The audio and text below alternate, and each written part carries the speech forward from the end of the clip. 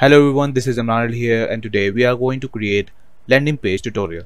So welcome back to our channel, and we are at shopify.com, and we are going to use Pagefly. So before we go further, obviously we need to click on login, and we are going to log in with our Shopify account. Obviously I'm going with my alternate account for this tutorial. I'm just going to click on STC Imran Ali, and you will end up over here on this landing page.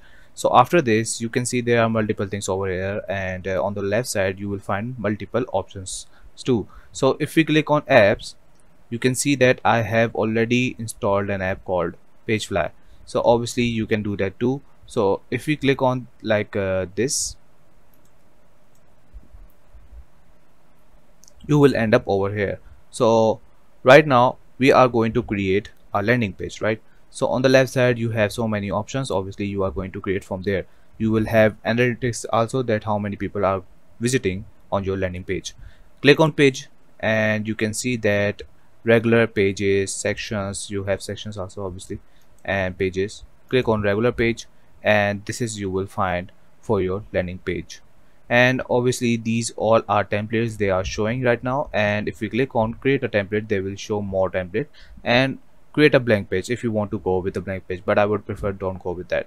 So I'm going to create a template. Click on template, and on the left side you have some categories which also include landing page. Click on landing page. These all are like uh, categories for the different templates they are showing, and obviously you can filter it out with these categories. So we are going to create landing page, right?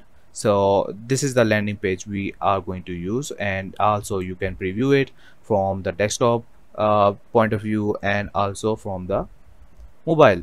So these are device previews also, and select this template. I don't know why it's not showing right now. My internet might be slow right now. So just click on select this template, and it will load up very quickly. I know that. Yeah, so this is what we have right now. So on the left side you have so many options. On the right side you have no options, but why I will show you. So here you can see this blue line, this blue box called. So if you click on this, the first one, show page outline, because this is already made up, right? Click on show page outline, and you can see these are sections. So the first section, which one it is, you can see this is the first section. So click on it. This is the first section. Under this you will find that there's a row. How to find row? This is a row. This green line is a row. So this is a row, and there are two columns, the one with this, the one with this. So I think if we go ahead and open this, you can see that in this column is the right one and this one is the left one. So if we are going to close this, you can see it won't show anything. Just remember, you can see that click to show on current device.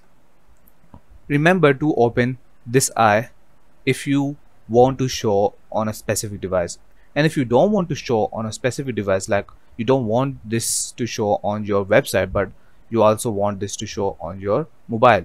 So how it works? So obviously we have like hidden our eye from here, but if you want to change, like if you want to show on our mobile, we need to go over here, device view mode, mobile, and you will see that it hasn't been like close, because we have to do that individually. So just remember that this is a very big tip. So in my opinion, most of the people don't know about it, and most of the people forget about this. So yeah, you can just go ahead and do that. Otherwise you can also close it from here, then you can not show this section to your mobile website. So yeah, click on it. I'm just gonna leave it as it is. So I'm just telling you because this is a tutorial, and beginning tutorial especially. So for the beginning tutorial, I think it's a lot. For like, in my opinion, it's a lot. So let's just close this. So as you can see, this is the header. You can add header if you want. So this is a different section, and you can add footer too if you want, and you can select different sections also if you want to do that, like separately if you want to edit them. This is the section, and this is the row. This green line is a row, obviously, on the from the left side to the right side, and they have added two columns over here. Now if we click on this, you can see on the right side there are multiple properties over here. Everything you will be going to click on here, it has their properties on the right side. You can see you can change it.